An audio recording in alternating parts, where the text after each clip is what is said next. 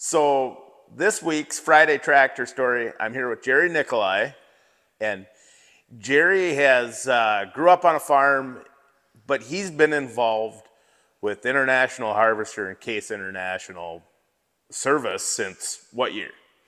I've been there 55 years. I started in 1968. So 1968, when a 656 was new and a 1256 was new. Yes. And the dealership that you worked at originally was Ball's Motor and Implement in Hastings. Yep, and Ball's wasn't just an International Harvester dealer, were they? No. They did sell Plymouth and Chrysler cars. Before I started working there, they also sold Dodge pickups. They would do that stuff. Ball's Motor had a tire center that we'd sell quite a few tires and stuff. They did have an appliance store selling refrigerators, wash machines, stuff IH, like that. IH all ones? IH, yes, all IH. They did start in Old Cottage Grove, and at that time they were doing horse and buggy type repairs in that area, did some horse-drawn plows and different things like that. And then they moved down to Hastings, which they were located down on 2nd Street.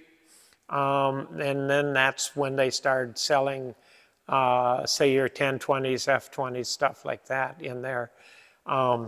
Then back, I think possibly it was late 50s, somewhere in there, they moved up on Highway 61 where the Walmart is, or Walgreens is at this time. And from there, that's when they were selling cars, trucks, light trucks, all agricultural stuff. They did sell 13 different lines of agricultural equipment. It's Bobcats, different skid steers, Owatonna equipment, stuff like this. They did all of that kind of stuff. So imagine in 1968 walking into the International Harvester dealer and picking out, say a Hemi GTX or Roadrunner and a brand new 1256. Yeah. I always talked to my former boss, was Don Balls, and I says it seemed real funny. People would come and buy or start working at Ball's Motor, and within a couple months they bought a car or something like that. I says it really seemed funny. You paid them guys to work, and at the same time you had money coming back to you because they bought a car from you. Yeah. So. Yeah, and back then, so did they stock a lot of cool stuff? Or were all muscle cars special order? Muscle cars, no. They did stock muscle cars. They didn't sell they would sell the Hemis and stuff like this, and they would only do that on a special order, stuff of that kind of. Because the Hemi was an expensive option. Yeah. I did buy a Roadrunner from him in 1970, and I had that all set up for a Hemi car, stuff like this here, and with the Hemi and stuff in it, I would have had somewhere it's around $4,600-$100. I had to take the Hemi back out because of parentable reasons, and I left the car the way it was and stuff from that, but I still had a car that cost me over $4,100. That car had nothing but go fast stuff on it. It had AM FM radio, and that's all that was in it. Bench seat, 4-speed? Bench seat, 4-seat, no power steering, no power brakes. It was all go fast. So it was an A833 non-console 4-speed, so you just had a big pistol grip. Yes. That's the best look. Yeah, I had that. The suspension and stuff was all a Hemi suspension. Cooling system was Hemi. It was all a Hemi car, but I had to take the motor out and go to a 383. And you had a Dana 60. Yes, I did. And a Dana 60 and a 383 car is... That I don't know if there's any around. Right. Yeah. And that gear ratio was I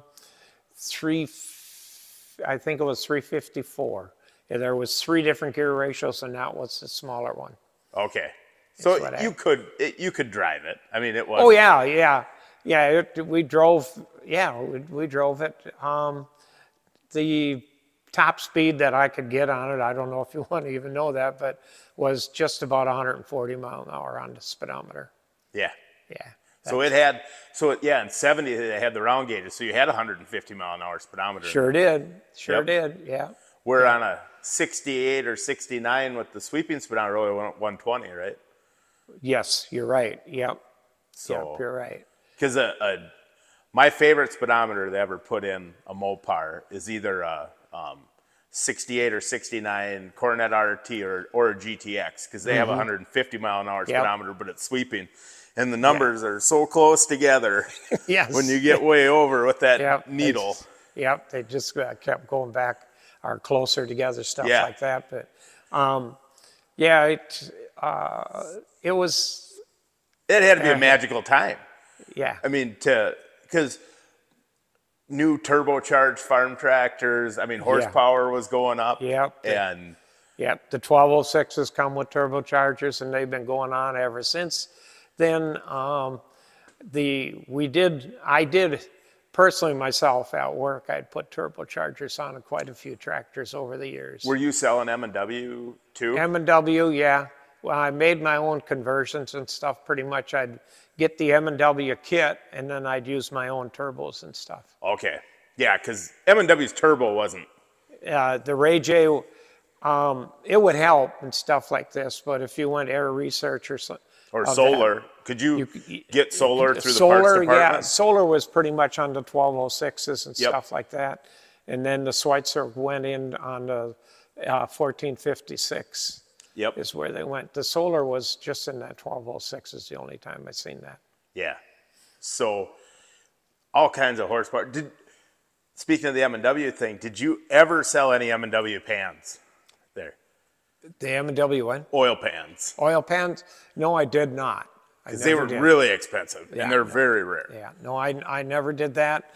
No doubt we'd put on extra filters and stuff for the turbocharger, stuff like that. Pyrometers. Yeah, pyrometers, you would do that. But I never did nothing like that. We did back in the day when the letter series and stuff were out, we used M&W pistons and stuff like that. Yep, the fire craters. Yep. And, yes. Yeah. Boy.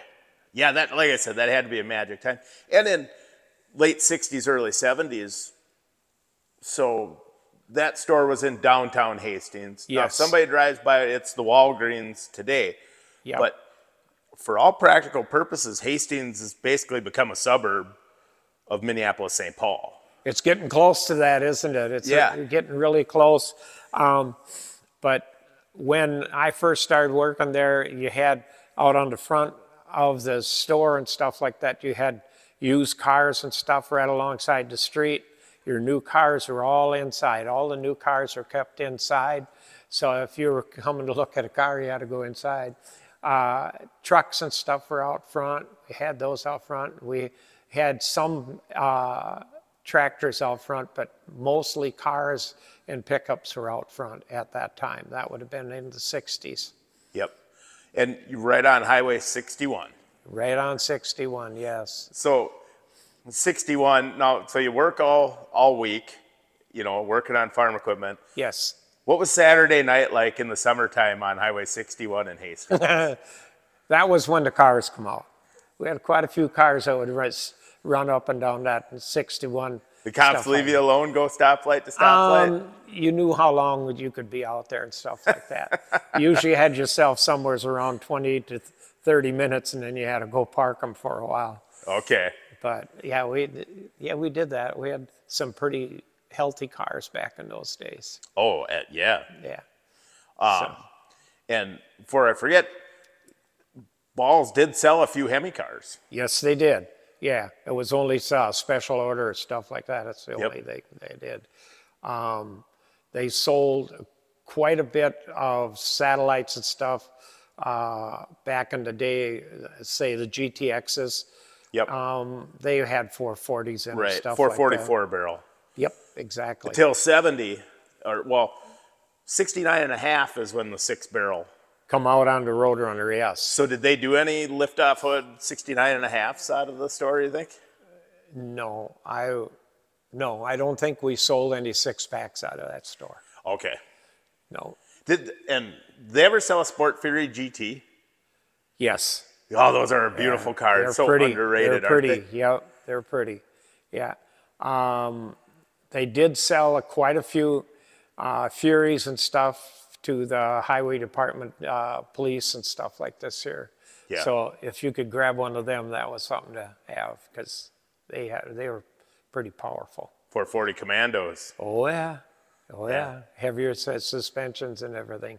So did you ever go? So my parents bought their farm in the 80s, and my grandpa left the home farm in Michigan when my dad was little. Dad would always go help on the farm, but he grew up in Minnetonka, back when it was still in Chanhassen, back when it was rural. Yeah. And he always talked about like him and mom in the early 70s and stuff like that. They would all go to like Minnesota dragways. Yep. Yep. Spent a little bit of time there. My wife spent more time there than I did. She's a motorhead. Okay. And yeah, she loves that kind of stuff. But Minnesota dragways, yeah, we spent a fair amount of time there, and then that basically got sold out, and then we went to Brainerd from there. Okay. Yeah. So yeah, I mean, what a wonderful time, and we'll get back to the farm equipment here, but so the 56 series is, you're a young guy right out of high school, and you're working on 56 series. Yep. They would train IH. Balls would send you to IH school for stuff. All of my training and stuff for the international stuff was all done by International Harvester themselves and stuff. We'd go to like 1 week school, stuff like this here. We would learn engines, fuel systems, transmissions, hydraulics. We did a fair amount of stuff right up in the cities is where we did some of it. We went down to Hickory Hill, and also we were out into South Dakota. We went out there a few times for schooling, stuff like that. So it's 68, like I said, the 1256. Balls probably sold a few 1256s. Yes, we sold quite a few of those, yes. I don't know the number on it, but I would say probably a couple dozen or so. Okay. But I bet would have been like an 856, probably the bread and butter at the time. A lot of At 8s. that time, yeah, the 856, we sold just tons of that. We sold quite a bit of 806s, but the 856, like you said, the bread and butter, that we sold a ton of those. The Hastings area, and you guys were on the Wisconsin side of the river too. Yes. A lot. Yeah.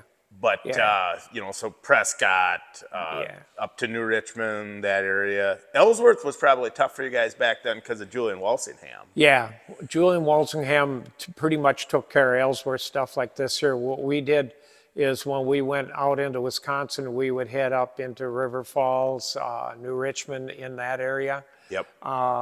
We did go as far south as down to Austin and stuff like that, selling that area. But Larson was... Larson, at that time that we are talking about right now, they were case just strictly case. Okay. Yeah. And then they come in when, basically when we went into Case IH is when they started coming in. Okay, because I thought maybe, was there an IH dealer in like Zumbrota or? There was one in Zumbrota right off of Highway 52, just on the north end, yeah. Yep. There was one there. That was Robel and Nord.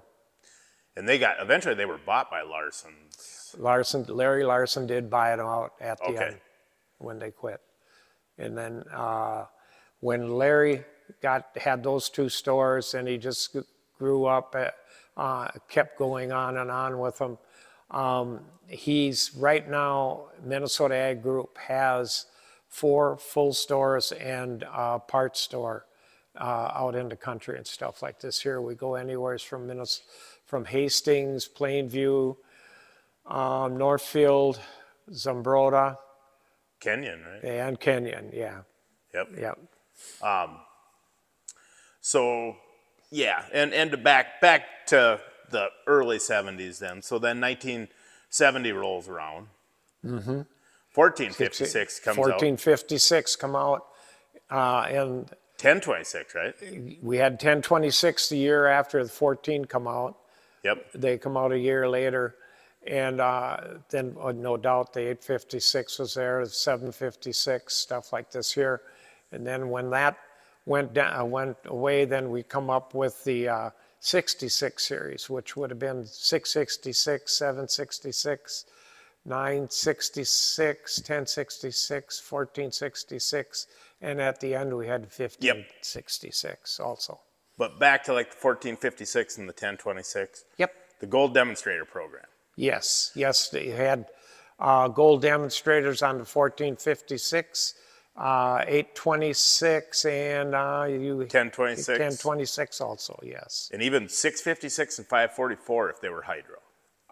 They were hydros, yeah. You could get hydros, yes. So there was nobody kept track of the serial numbers or what models were the gold demos. So to this very day, it's hard to keep track. It's hard to trace that down, yeah. And every IH dealer had to have at least one gold demo.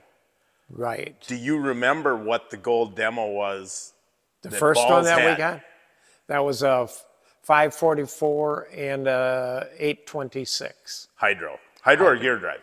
That was a gear drive. Okay. Yeah, that was gear drive. Because there's actually an original paint 826 gold demo coming up for sale right now. Really? Yeah, but it's original paint because a lot of times people fake them. It's easy to fake. You just because they were supposed to be painted back to red. Yeah, if you would, a gold demo had gold underneath the hood, stuff like this here, and you'll see people that'll paint them gold and not finish out everything, so you can find them and stuff. They're real ones. Yep. So you can pick that up.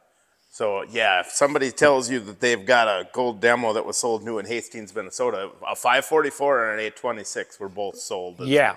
Ralph McCaddy bought the 826, and I don't know who got the 544 now. Okay, but that's pretty neat that you can remember when that. Yeah. So then, you're a young guy yet and into horsepower, right? Oh, I love it. So the 66 series comes out. Yes. And were you following any tractor pulling back then? Like, because tractor pulling started to get pretty popular. Tractor pulling, like you said, about in that 70 area, stuff like that is when that started to get pretty popular and stuff like that. And we followed the tractor pulling and stuff like that, and found out that costs an awful lot of money. We backed off on that. But were you, was it something else then when the 1066 and the 1466 come out and Jerry Nicolai is selling, starts Hypermax Engineering and, and twin turbo in these tractors. I mean, because you can turn up a 12 or a 1456 and get a lot of power. Yeah, you can do that.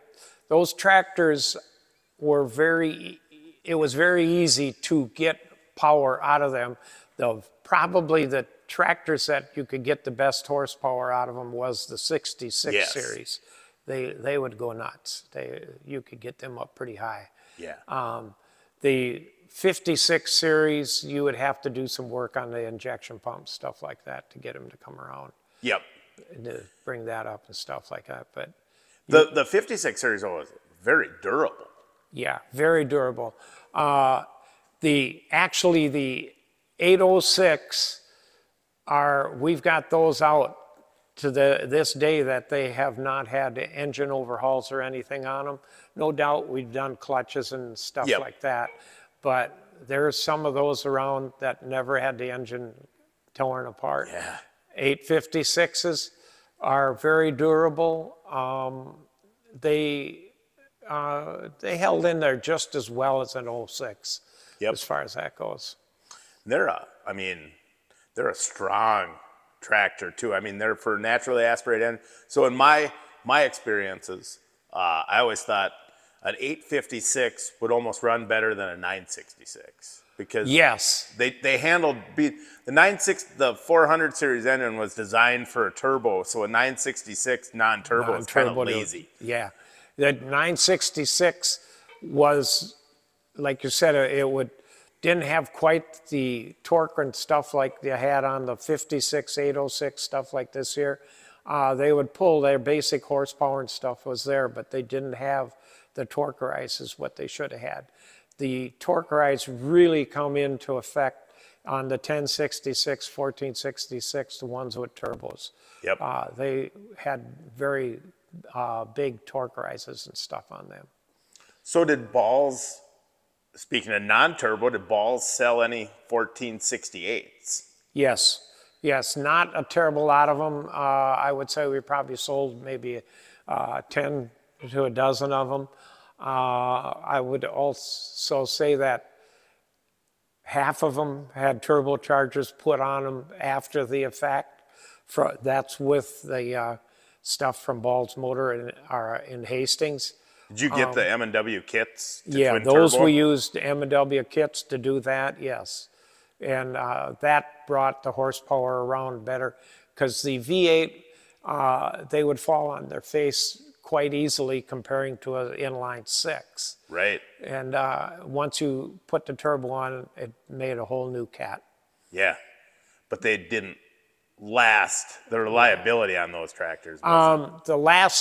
The engines on the 68s and stuff like this here didn't last as good as what the 06, 56 inline, they didn't stand up nearly as well. We had more problem with those than what we would have liked to talk about. Yep. So the 66 series was great. I mean, success for IH. Yeah. The only thing that gave us a little bit of trouble with them is we didn't have a real soundproof cab like with some of the other tractors and stuff, and that hurt us. There's no doubt about that. Well, when you started in 68, it was kind of a neck-and-neck race with Deere and IH. Yes. But Deere was coming up. They were gaining market share. They were picking up on us, there's no doubt, yes. Because that Soundguard cab was light years ahead of the IH cab at the time. The Soundguard cab is what brought them in, stuff like this. As far as getting the engine and the hydraulics and drivetrain, we were still far above them as far as I'm concerned, but that Soundguard cab just kicked our butt a little bit for a while. Yep. So then the Black Stripes come out. Now, did you figure they were up to something when they changed to the Black Stripe? Black Stripe, when they come out, they changed the torque curve and stuff on them. Probably the biggest thing was they started switching some stuff over to metric fasteners and stuff like that. Your front axle was metric. Things like this here was real evident on what was going on with the Black Stripe. But that's about when all this come out in the switch over to metric system. And the Black Stripe is kind of the transition into the 86 series. Yeah, yes, it would be. It sat there for a year or so, but when the 86 series come out, that's when we come with a soundproof cab type deal. Basically had a lot of the same engine type stuff, a transmission, everything like this here. We stayed with all that in the 86 series. So the 86 series is kind of controversial. I remember reading A Corporate Tragedy, and they talked about that dealers were disappointed by the 86 series because they wanted to have a nice cab, but they were looking for an updated transmission and stuff, finally to have like a power shift in that. Right, because all we had for a power shift was a torque amplifier, which was high and low basically. They were concerned about that. one of the big things that I heard a lot of is the hydraulic system. Some of the other manufacturers had closed-centered systems. Yep. We did not have that until the last year and a half of the 86 series. Yeah, Then we come with those. With the tri-stripe. closed-center. Yeah. Yep, with that's PFC. Right. Yep. Yeah. Yeah, so did you like the 86 series, or were you kind of, I mean, because today it almost seems like people will pay more for a 1066 than they will a 1086. Yeah, they will. The 86 series tractors, I liked them very well. I liked them really. But it wasn't the old style. They're trying to get into the new style stuff like this here. And they worked with that. We had some sale problems a little bit in the 86 series.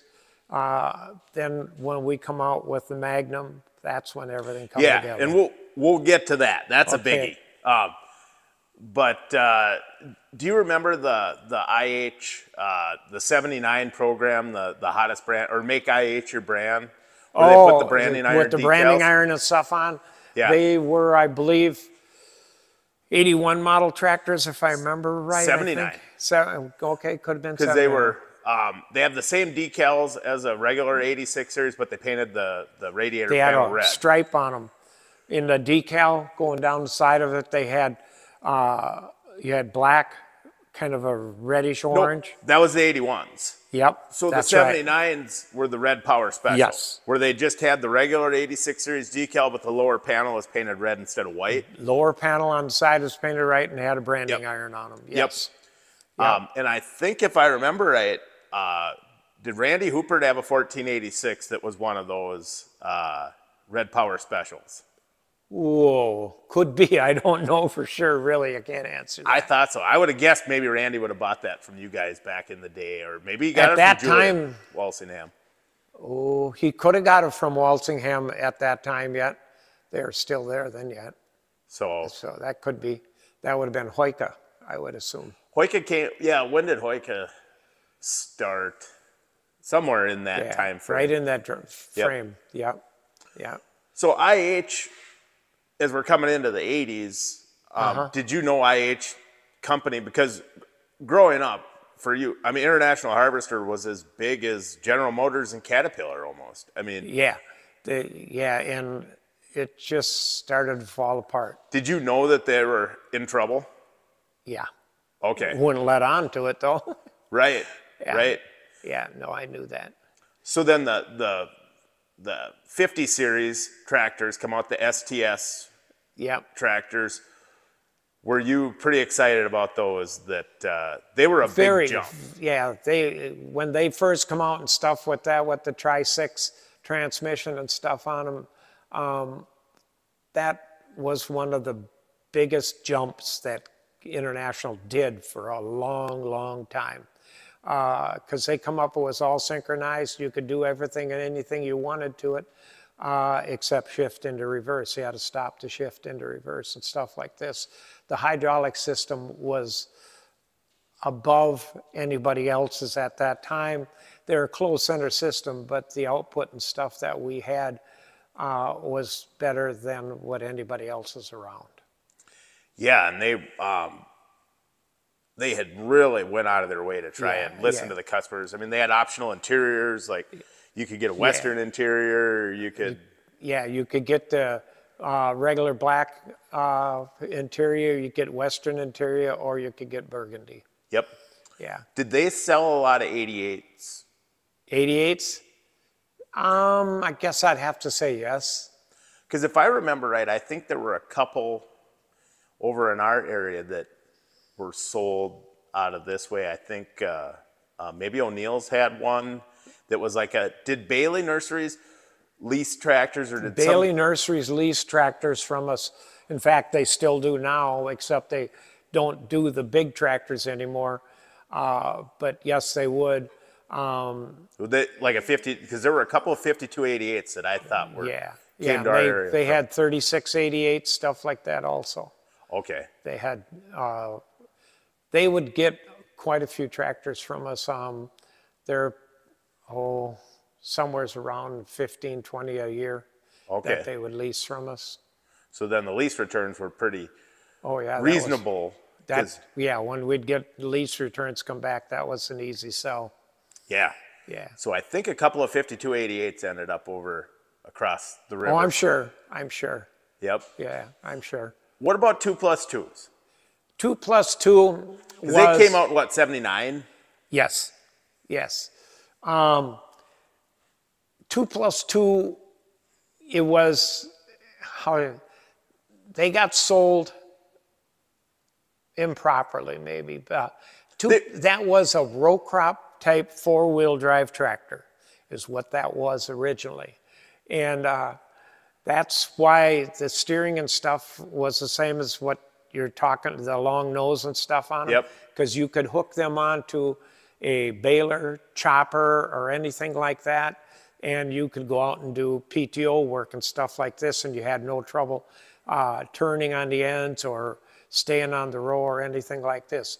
This is what that tractor was basically for, a row crop 4-wheel drive tractor.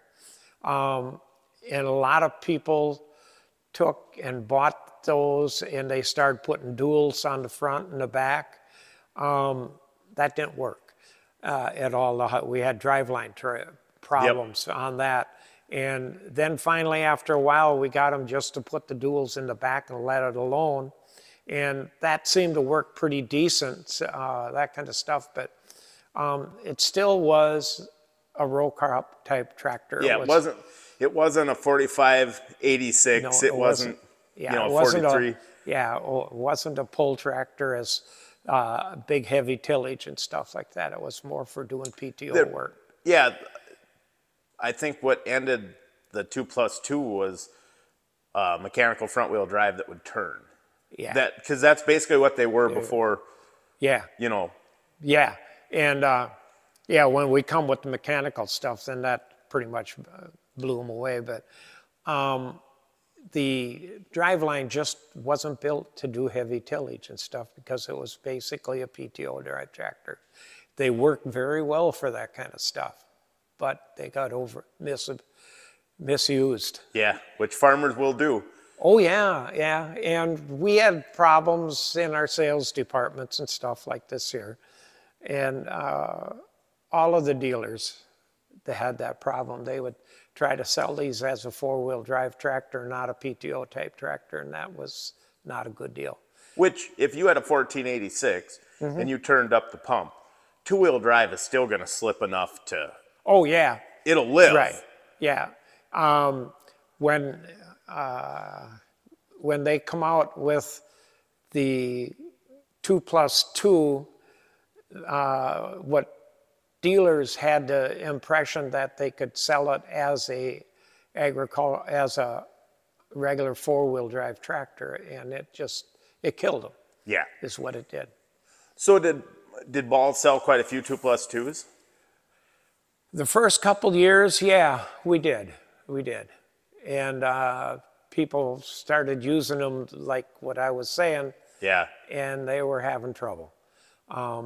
The front axle and stuff was not built heavy enough to do what they were trying to do with them.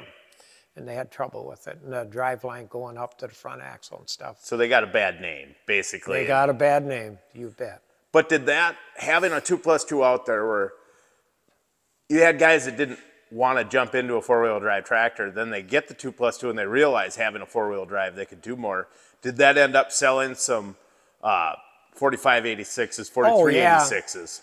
The people that had those 2+2s, they pretty much went into a regular 4-wheel drive tractor, like say the 41, 43s, 66s, different things like that. They would go into that kind of stuff so they could have for their tillage. That kind of work for them, yeah. Did you guys sell a lot of 4186s and 4166s? At one time we sold it was quite a few. That was in the 66s. Okay. 56 we sold one of them that I know of. And those were the yellow. They were yellow. They had 429s in them. Yep. Went down to Lake City is where that went. Bruce Bang had a 4186, I think, and I wonder if Yes. that came from, that This did was come a from 4166 you. Okay. is what he had. Okay.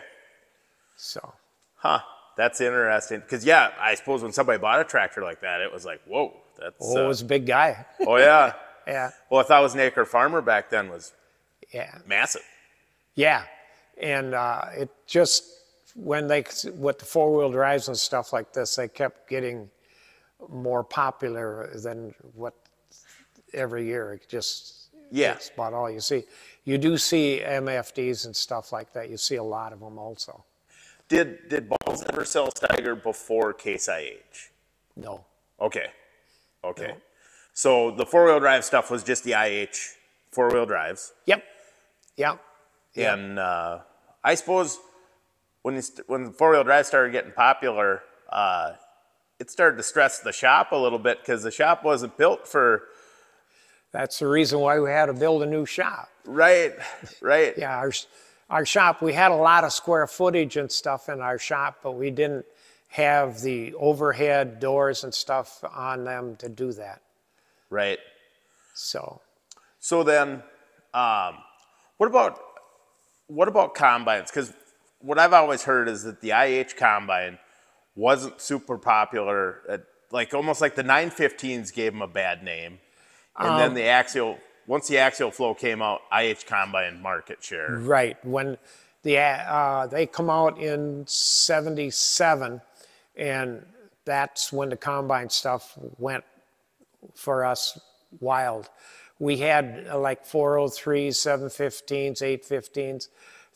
Let's say the 403s, 715s, they were quite popular.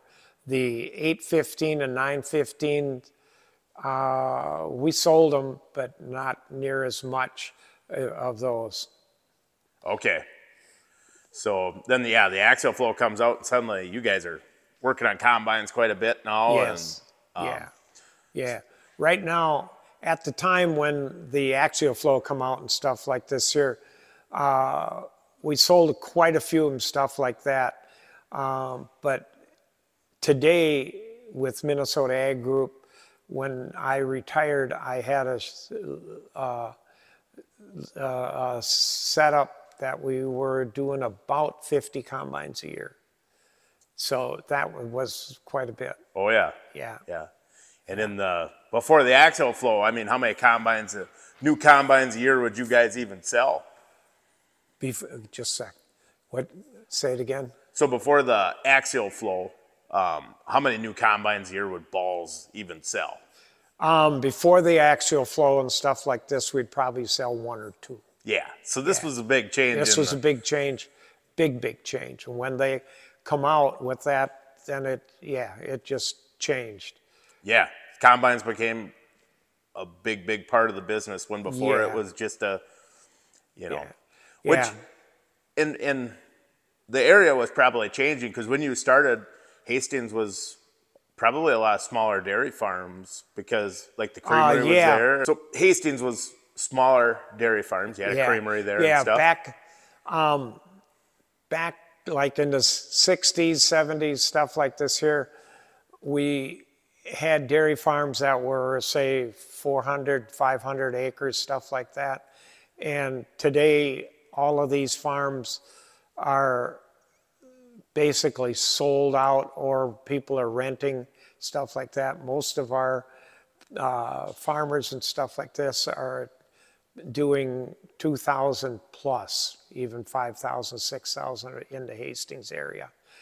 So back in the 70s and 80s and stuff like this, the dairy farms were more like the 500 acres, stuff like that.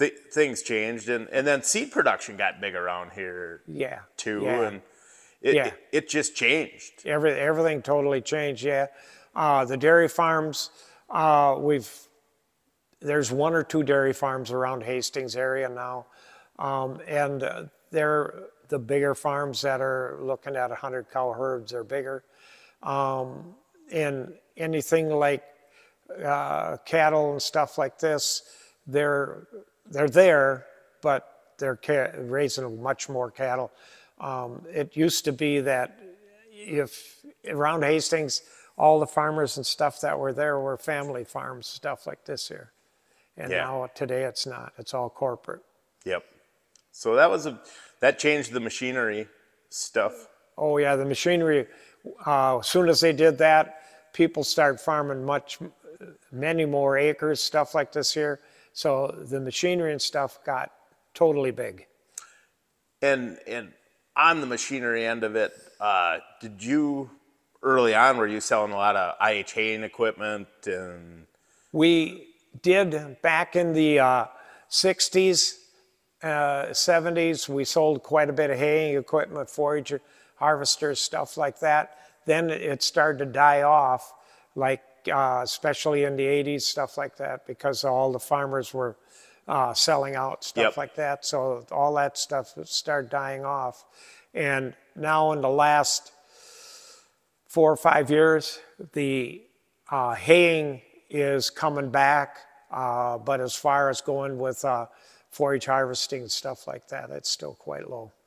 Yeah, so IH, when we didn't talk much about the implements, but the IH implements that were pretty famous, IH was known for tillage equipment. Yes. 720, 710 plows, 700 plows. Yeah. I mean, Yeah. you must have sold it. We sold a ton of those.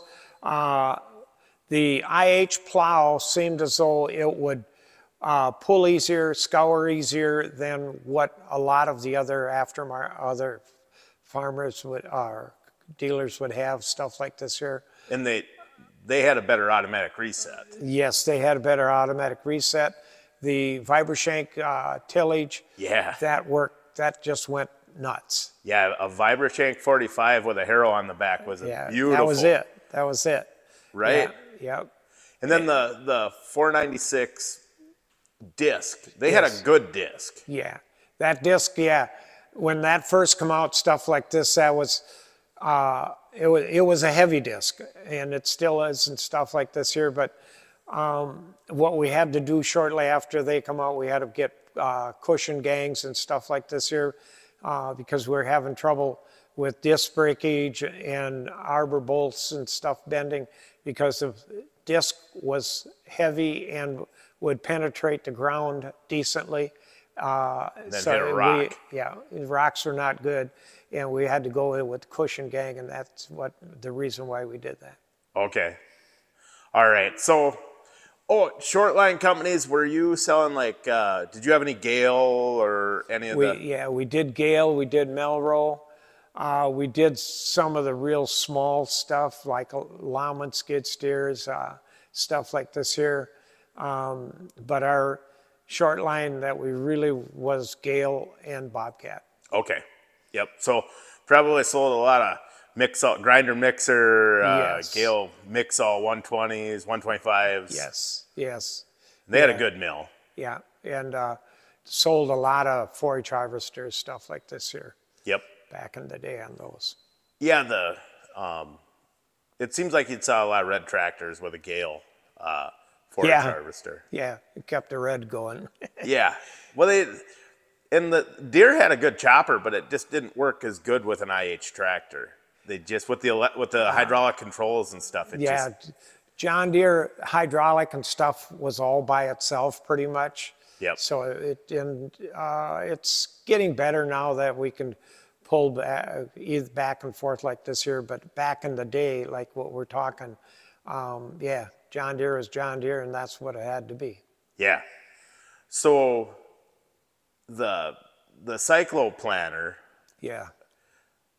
when they came out, because the 56 planner was fairly, people liked that 56 planner, I think, right? When the Cyclo planner come out, it took a little bit before it caught on and stuff like this here, but after a period of time, they found that this planner was very adaptable to crops. The maintenance and stuff was real good, stuff like that. And we kept with that 400, 500, stuff like that. When we come out with the 800 planner, we had a little bit of problems and stuff with that. And after we got 800 series is gone, we went into the 900 and stuff. things stayed very well with the airtight planter. And today, this is what it still is, and pretty much all your companies are going with the airtight planter. So that was a good thing. That was a good thing. It just took time for it to Right. catch on. Right.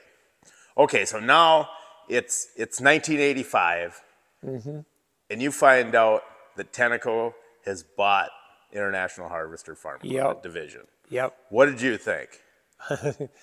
That, to start out with that, it was not a real good deal. There was things going on between Case and International Harvester that people were not getting along very well, stuff like this here. It seemed like a bad deal. Were you afraid you were going to lose your job? Because there was a Case dealer in Hastings at one time too, wasn't there? Yes, there was. There was one north of us up on top of the 61 hill.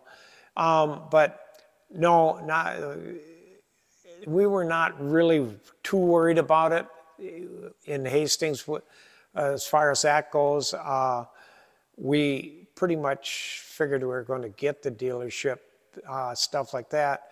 One thing that happened when we went from International Harvester and Case went on the merger, what they thought was going to end up being that the International Tractor was going to be a hard sell to get rid of them and stuff like this. So they went kind of like a barn burner type deal for selling them. And they found out how many people liked the International Tractor. The International Tractor was sold out within a very, very short time. The Case kind of hung in there for quite a while.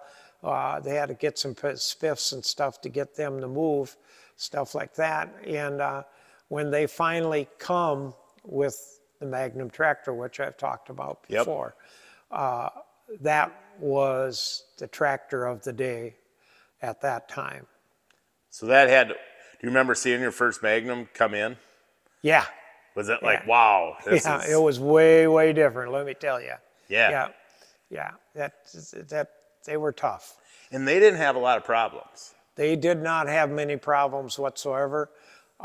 When they first come out, they had a 5-year warranty on them. So I got to ask you about that because when I was a kid, I spent about half my childhood on Don Roll's farm. Uh-huh. Do you remember Don Roll's 7120 Magnum and the problems that one had? Don had turned that way, way up. You mean that serial number 2037, I think, is the last numbers on it? It could be, but yeah. I think so. it broke the main drive shaft off internally twice. Yeah. And he had her cranked to the, I think. Well, they come out hot. When they first come out, they were hot. And then people started turning them up after that too, and we had a little bit of problem, Well, the first time it happened, he had a 618's on-land hitch plow. Yeah. And his kid was plowing at night, and it was like set aside they were plowing. So it was tall grass, and it was like late spring. So it wasn't muddy. They had good traction. And he was going just as hard as that Magnum would go, and he said it started power hopping, and it hopped a couple times, and then it just quit.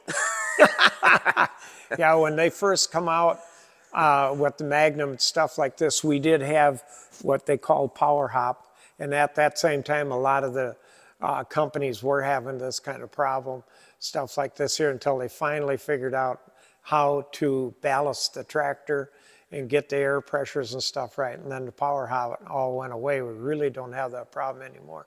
But yeah, we did have a problem with that at one time, but they were hot. They were hot. Yeah, because I think Lee Fiedler told me that, because it broke once and then it broke again like a year or two later. Yeah. And the rep from Case IH came, because of the 5-year warranty, it was still under warranty. Yep. And the rep from Case IH came out, and you guys put it on the dyno. And I think Lee Fiedler told me they were like at 250 or something like that. The tractor, the torque was still going up. Yeah, they were wild. Yeah, you just shut it down. The Case IH guy said that's the last warranty on this. It's over now. Yeah. Yeah. they got them calmed down and stuff. But yeah, it was not uncommon to see, say, a 160 horse tractor coming out 200 horse, stuff like this here. And the big thing was on the 5-year warranty and stuff. What Case IH, and they did do it, what they wanted to do is come out with a tractor that would have the horsepower, have the traction, that it was going to be a hot tractor. And we sold a lot of these tractors, and there was a lot of other companies that were really getting kind of skeptical on what Case IH was going, what was happening and stuff, because we sold a lot of tractors. We had a lot of things going on, stuff, when we come out with those tractors. And they were selling, as far as, I think they were pretty aggressive pricing wise. Like Yes. They offered rebates and So they come out with, like you said, horsepower, or the pricing and stuff was right, stuff like that, and they knew that they had themselves a tractor that would stand up, the hydraulic system and stuff like that.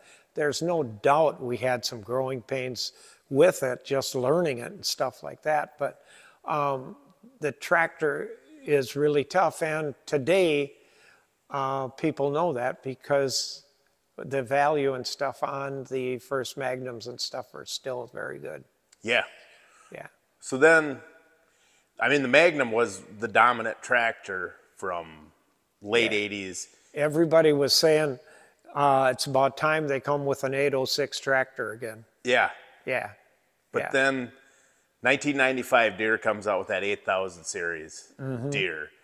And that changed the game, where suddenly Case IH had to do something quick. They had to come together and get things happening and stuff like that. Yeah, because they kind of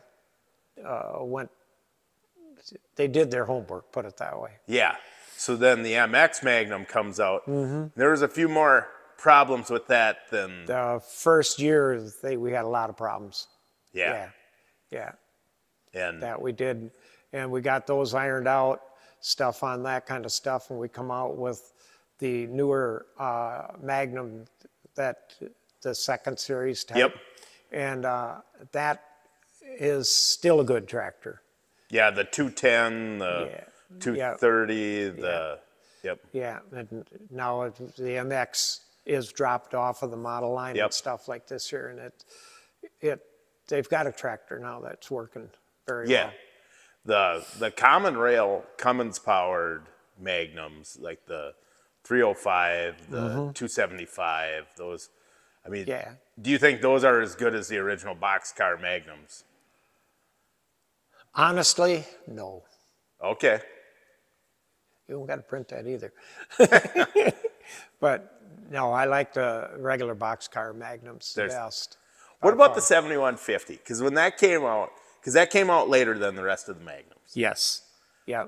215 horsepower. Yeah. That was nothing like that at the time.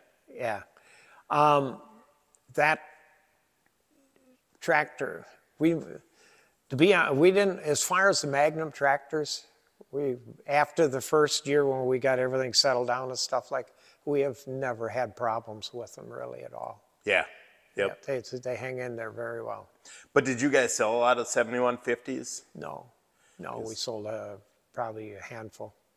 Kevin Lindstrom had one. Did his maybe come from you guys? Probably. Okay. Probably, because he's gone through quite a few tractors. He has. I think, and I don't know, well, in the Magnum, that boxcar Magnum era and time frame there, Lepine's out of Menominee, Wisconsin was pretty aggressive. I think Lepine's was very aggressive selling and stuff like this here. Yep. And they did a very good job of doing that kind of stuff. I would like to say that our technicians and stuff like this here were above most of the technicians out, and we kind of had a lot of customers coming back just because of our service department. Yep. Because I think Lapines, they were the #1 Magnum dealer in the They country. sold a lot. Yeah, they sold a lot, and we serviced a lot of them.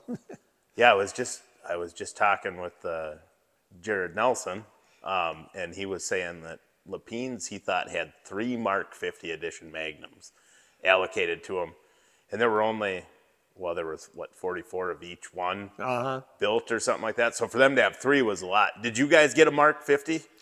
I can't answer that. I don't know. Okay. I don't know. That I don't know. So, yeah, would you say like the Boxcar Magnum is probably one of your favorite IH tractors? Yeah, to go way back to the '06, that's the ones I really love. Yeah. Yeah. Yep. The '06, '56, but after, when they're gone, then when we come with the Boxcar Magnums, yeah, that's a ticket. Yeah. It's a ticket. And well, you can tell by the value, resale value, it just goes nuts. Yeah. Absolutely. They very identical to what the deer of the same era sells for. Oh yeah, yeah. A lot of times they'll sell a lot. They'd be a higher than them. Yeah. Yeah. Yep. Yeah. So that 90s era tractor is phenomenal. I mean, Yeah. they were all really good. Yeah. No. Yeah. We actually, everybody has their growing pains, but we've come, as far as I'm concerned, we come through really decent throughout the whole section. Okay, so then 1999, you guys moved to a new building. Yes. And then dropped the Chrysler Plymouth. Yep, dropped Chrysler Plymouth. We dropped all of the automotive as far as that goes. The selling of tires, we sold tires, but it wasn't like what we were doing or anything. We basically were International Harvester and then Case IH at the end. Yep. That's all we did. We had lawn and garden. The Cub Cadets that they pulled away from us, stuff like that. Now we're selling Gravely and stuff like that. But that, when we first moved out there, it was a big change. I bet. Yeah, it was a big change. Quieter. Yeah. And we got enough room to do stuff over there and stuff now. Right. Before, we had a hard time getting things in our shop and stuff. Yep.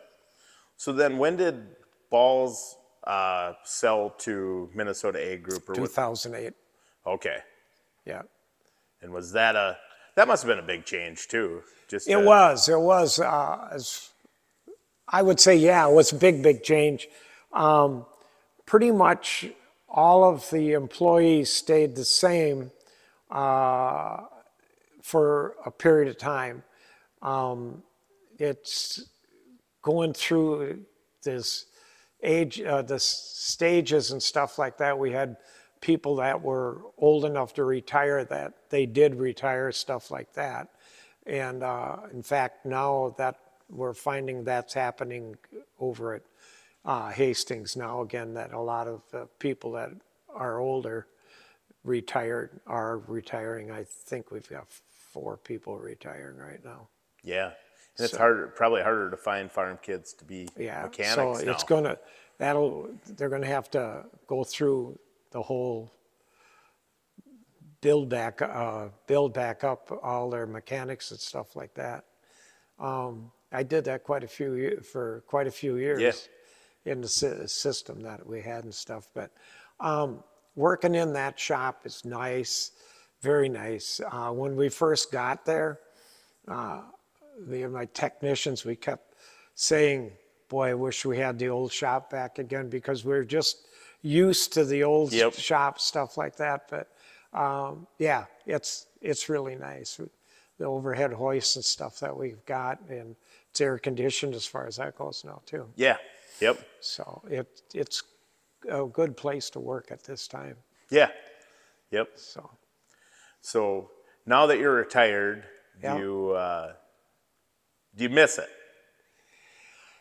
For a while, and for a while, the biggest thing that I missed was my employees, Yep. my techs and stuff like that. I miss them. And we just get together, talk back and forth, stuff like that. But yeah, I missed it, yes. Yeah.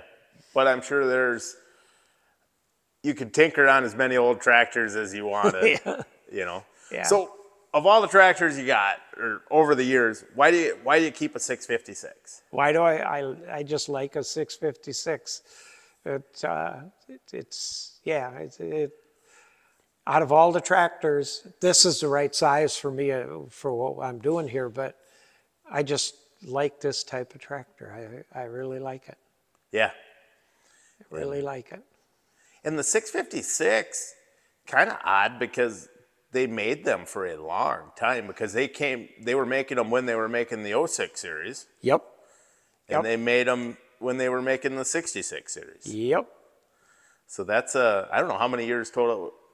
It had to be 8-9 years. Oh, for sure. It's for sure that. The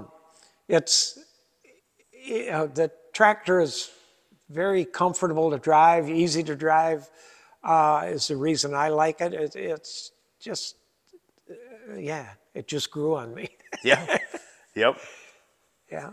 So, and this one's a diesel. Yes. Did they fix the 560s were known for head gasket issues. Problems? Yeah. Yep. Yeah. Was the 656 better? Very much so, yeah. Especially when they come with the press fit sleeves and stuff like this. They got a better fire dam on the top of the sleeve and that situation. The cooling system, we upgraded that.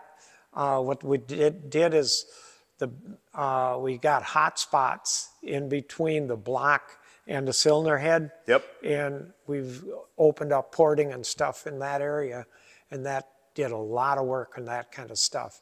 Like the 560s, they had trouble with head gaskets blowing out in between the sleeves and stuff.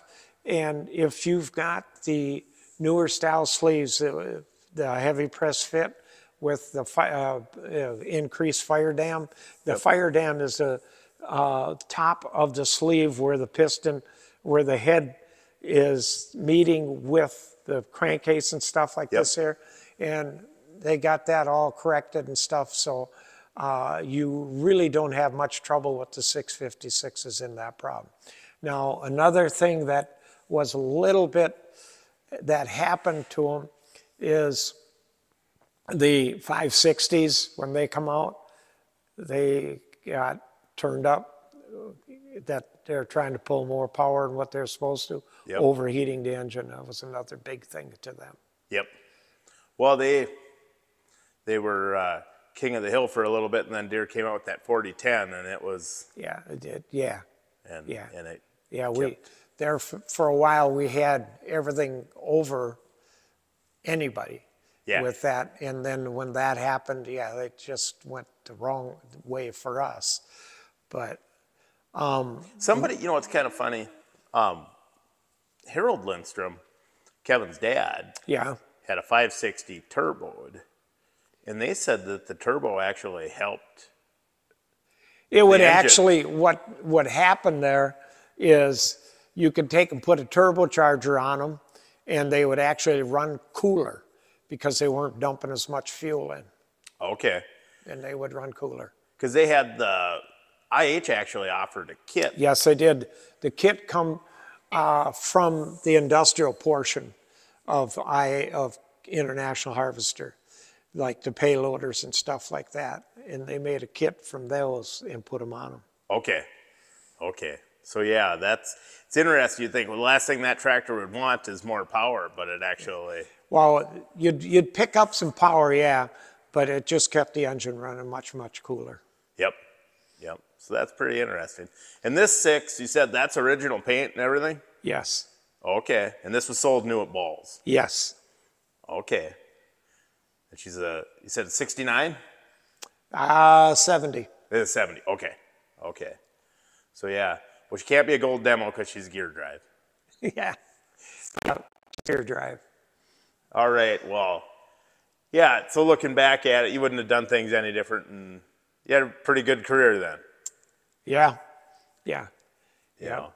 It was my whole life. Yeah, Yeah. that's a cool thing to have seen, and something you're not going to see anymore. But yeah, imagine being able to pick up a turbocharged 56 series and a Hemi cart, or same spot. Yeah, yeah, yeah. You could do all of that. Yep, Yep. yeah. So, all right. Well, thanks, Jerry. You bet. Thank you.